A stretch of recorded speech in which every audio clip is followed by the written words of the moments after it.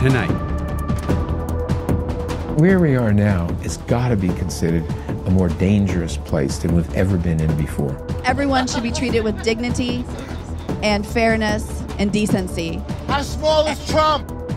You don't always get like a date. I haven't had a date for the past 2 years.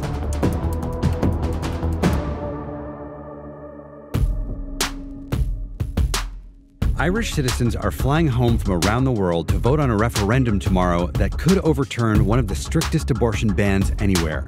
Ireland's Eighth Amendment prohibits abortion in almost all cases. Italy's new prime minister is a law professor with no political experience. Giuseppe Conte will lead the country's first populist government, an alliance between the anti-establishment Five Star movement and the far-right League that's promised billions in tax cuts and increases to welfare spending. 8 women have accused Morgan Freeman of inappropriate behavior and sexual harassment, according to a CNN report. Freeman said today he apologizes to anyone who felt uncomfortable or disrespected.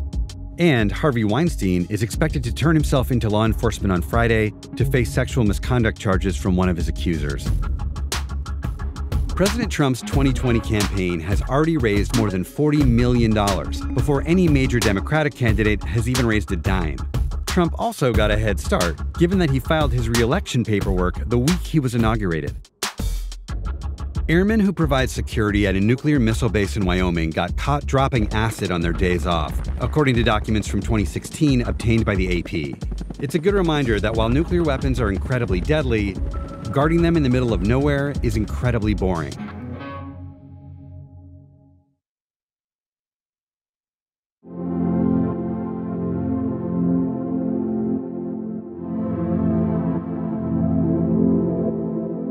The president said he canceled the big summit with North Korea today because Kim was being rude.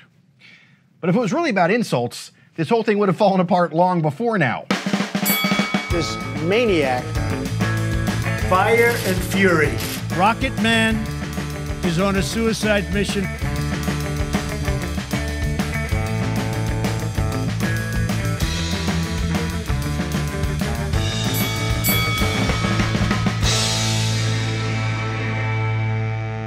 That ongoing food fight was actually starting to feel normal until the summit breakthrough.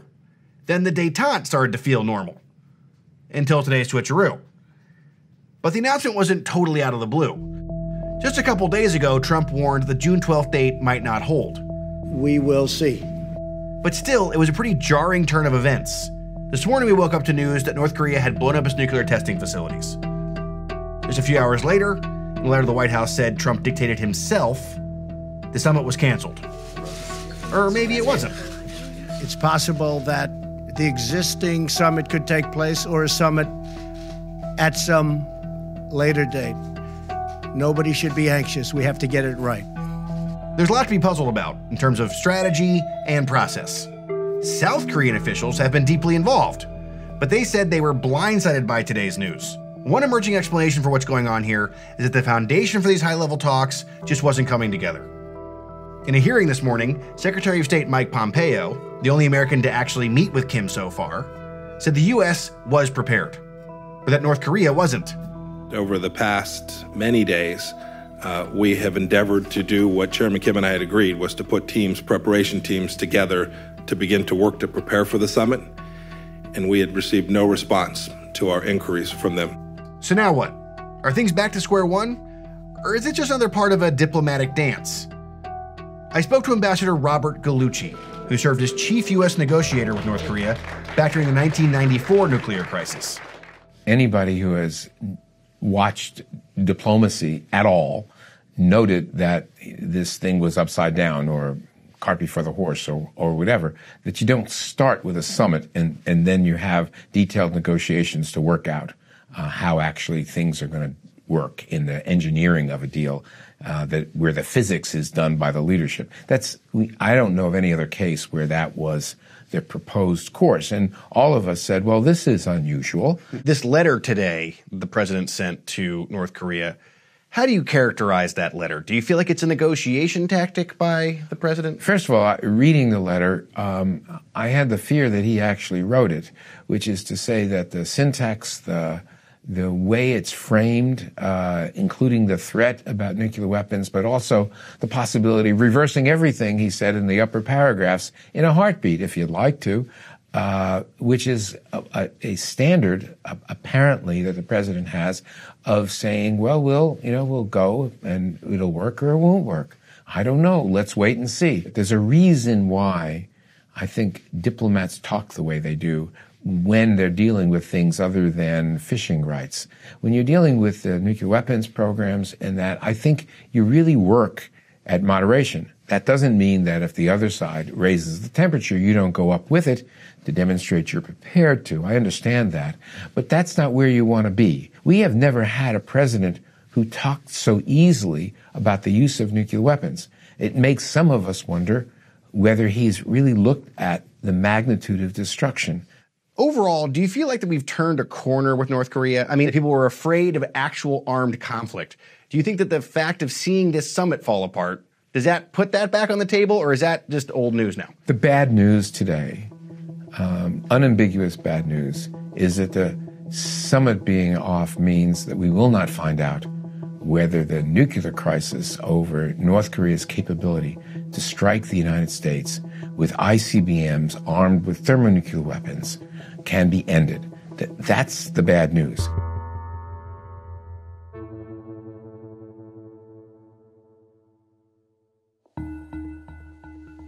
Today, President Trump awarded the Medal of Honor to former Navy SEAL Britt Slabinski for his bravery in the Battle of Roberts Ridge in Afghanistan in 2002.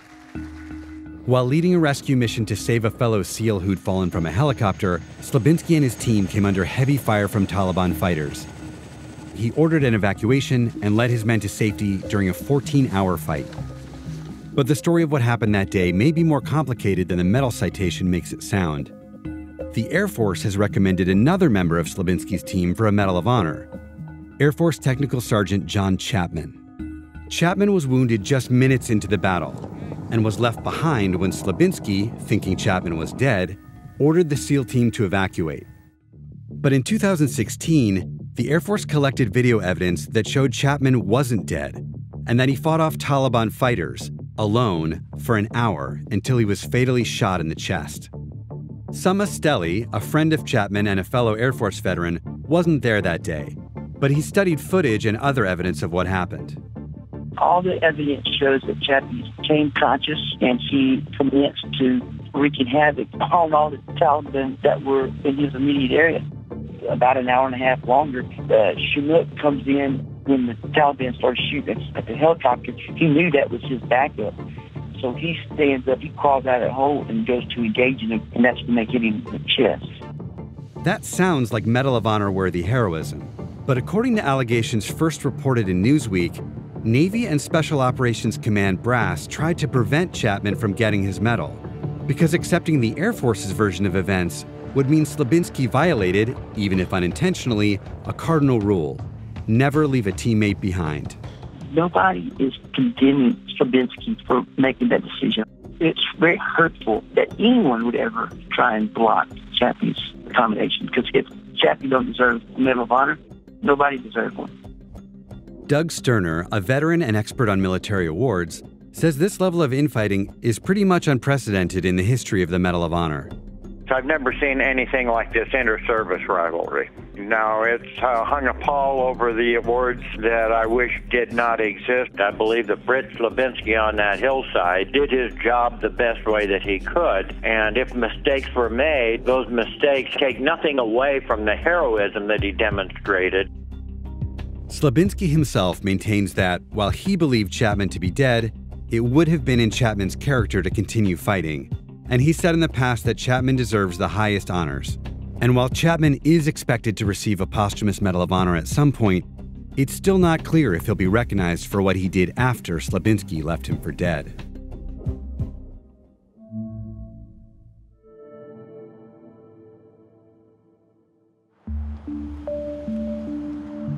This is Informed Choices, one of thousands of pro-life crisis pregnancy centres, or CPCs, in the country.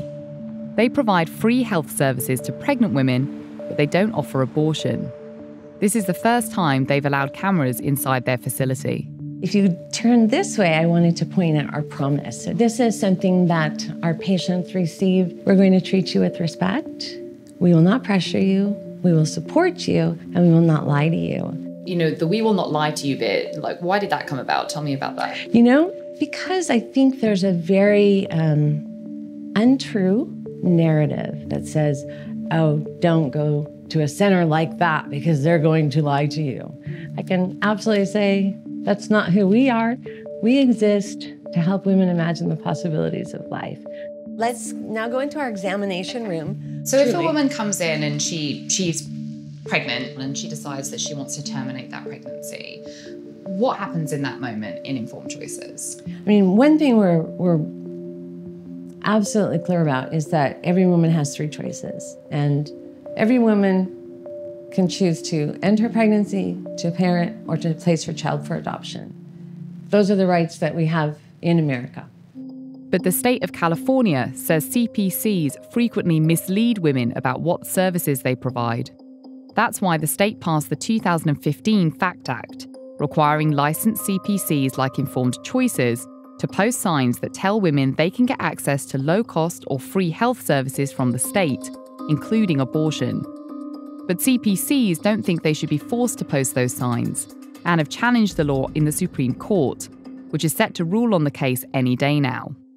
I think for a lot of people, the idea of you putting up a sign that just says, hey, we don't provide abortions here, but if you do want to look for that, the state of California can offer you some other options. What is the fundamental problem you have with the idea of putting a sign up that well, my fundamental problem really has nothing to do with abortion. It has to do with free speech. Essentially, we are being required to use the walls of our pregnancy clinic as advertising for the abortion industry.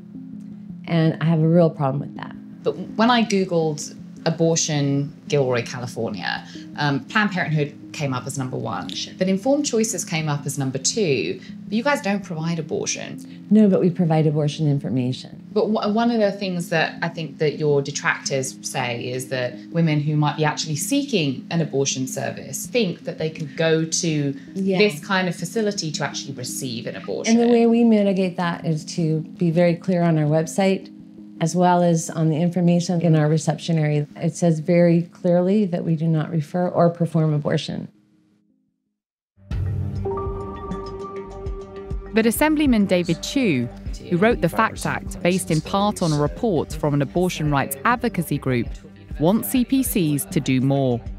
A crisis pregnancy center is a fake health center that purports to provide pregnant women who are in need of information services that assist them when they're pregnant. But in reality, they're run by extreme activists who are providing lies and misinformation. They will tell you that if you consider an abortion, you'll get breast cancer, you will become severely depressed, you'll never be able to have children again, you may become suicidal. Why not just take away their licenses? I mean, if they are perpetuating this kind of fraud or giving medical misinformation, why does the state of California continue to provide them with medical licenses? Well, these clinics do provide some services, but our law is very simple. It simply says you need to provide a 1 or 2 line notice to someone who's walking in the door about whether a facility is licensed, or if it is licensed, what kind of services are available in California. That's it. Now it's up to the Supreme Court to decide if that's legal. There is precedent for the California law. In some states, the government already compels speech about abortion. 3 states require doctors to describe ultrasound images to women before they can get an abortion. Others demand a discussion about adoption before a woman can end her pregnancy. It was a point Justice Breyer brought up at the Supreme Court oral arguments back in March. If a pro-life state can tell a doctor you have to tell people about adoption, why can't a pro-choice state tell a doctor, a facility of whatever it is, you have to tell people about abortion? Despite Justice Breyer's comments, court watchers think there's a good chance the justices will rule in favour of CPCs, so they won't have to post signs about abortion services. But ironically, if the CPC side does win the fight in California, they could end up losing those anti-abortion gains they've made in other states. So are you hoping in a way that your law gets struck down? It's been pointed out that we might be winning either way. If the California law gets struck down, it opens up the door for constitutional challenges for all of those laws in all of those other states.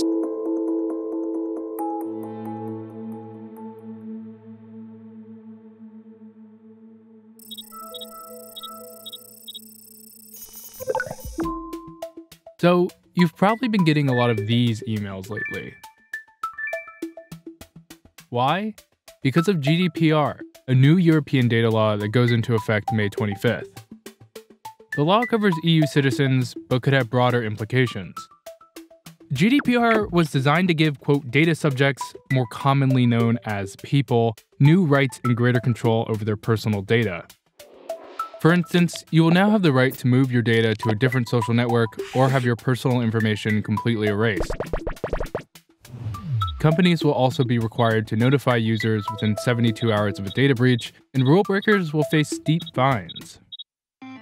If you're a fan of transparency, all of this is good news. But there's one part of the GDPR that tech companies will fight tooth and nail, a section that's been referred to as the right to explanation. Basically, it would require companies to tell users what data was used and how it was computed by an algorithm. The GDPR specifically mentions automated decisions on job applications and credit applications. But in theory, it could apply to any algorithm that has a, quote, significant effect on a user's life, like a Facebook ad, for example. You would need to make an argument that this ad is affecting you in a significant way. So, for example, if job ads are being shown to you, this could actually be affecting your life. Just what constitutes a significant effect will play out in EU courts. That means Google or Facebook might have to unveil how certain algorithms that they base their businesses on work. These algorithms have enabled tech companies to make billions of dollars. That's why tech companies have always refused to disclose their inner workings, which they considered trade secrets. But with GDPR, they might not have a choice.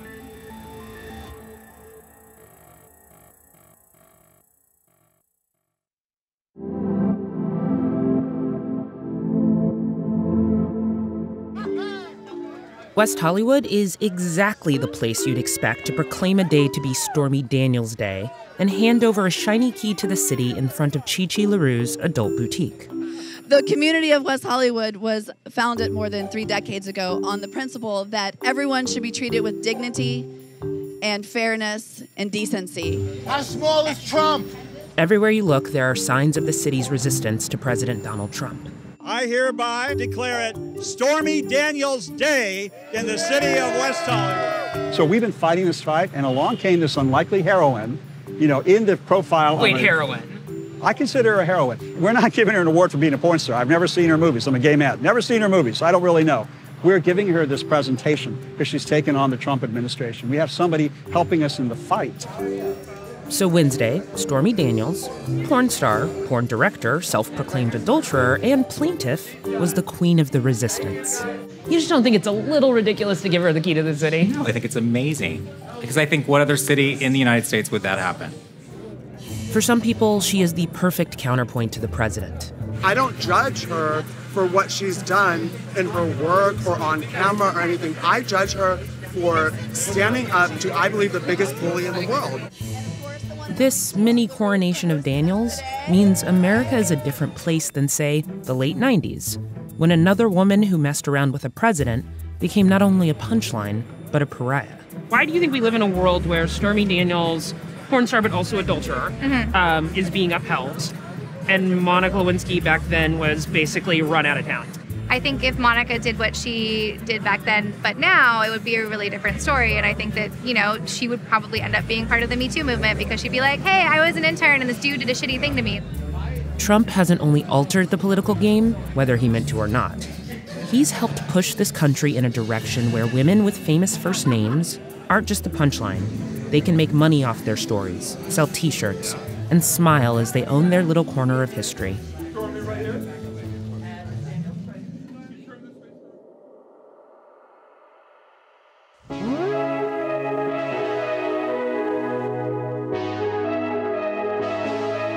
I never thought I would have a prom. I never thought I would get to really experience that. We don't dance normally, most of us. We all look ridiculous. Go find somebody. If you find me, come dance with me. I will love you.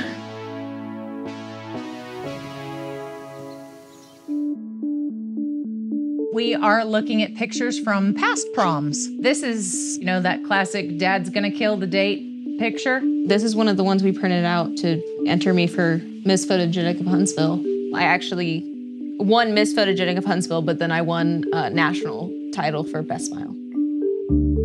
Sydney would get in trouble at school a lot because she's very social, and she would just get up and walk around the classroom. And once we pulled her out of school and she had nobody to talk to for a little while, we found out she's really smart. The biggest challenge with homeschooling is that I am a very social person. So the only social that I get is through extracurricular activities. Dance, musical theater. Boy Scouts, it's a venturing program that is co-ed, or actually prom.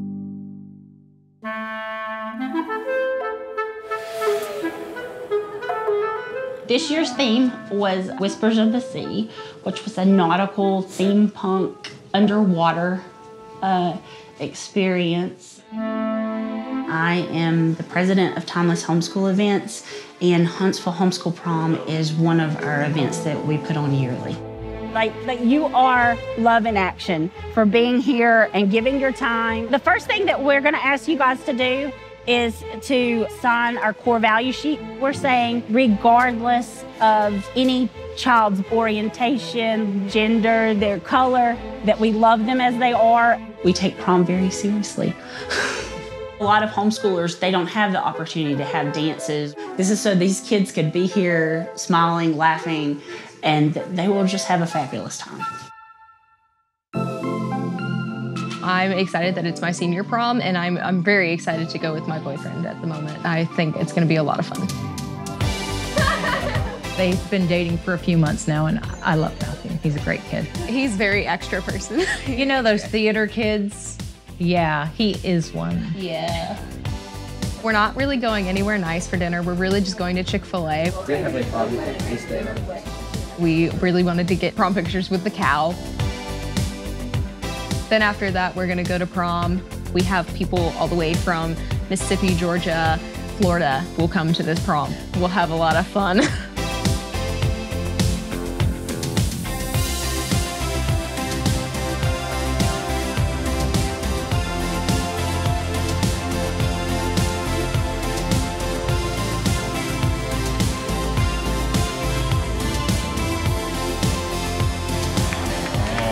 It is that time. So all seniors to the dance floor with your date.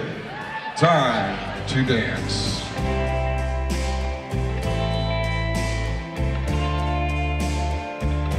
I realized I didn't have a date, and so I messaged Preston on Snapchat and said, hey, will you go to prom with me? And he said, okay. Yeah. So. Yeah. Best buds. I asked him to prom. She thought she was clever with the prom sign.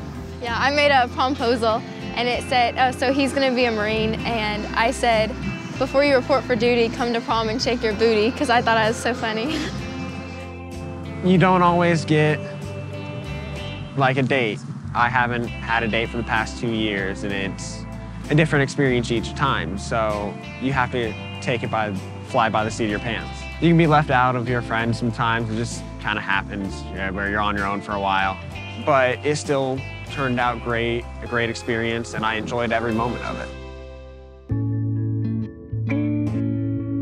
When I met her, she was very kind to me. She did my hair for a show that we did. She made jokes with me. She made me feel comfortable around her. So when she joined a show that I told her, hey, auditions are tomorrow, and she showed up to the first rehearsal late, but she still looked awesome in her Boy Scout uniform, I thought to myself, I might want to try.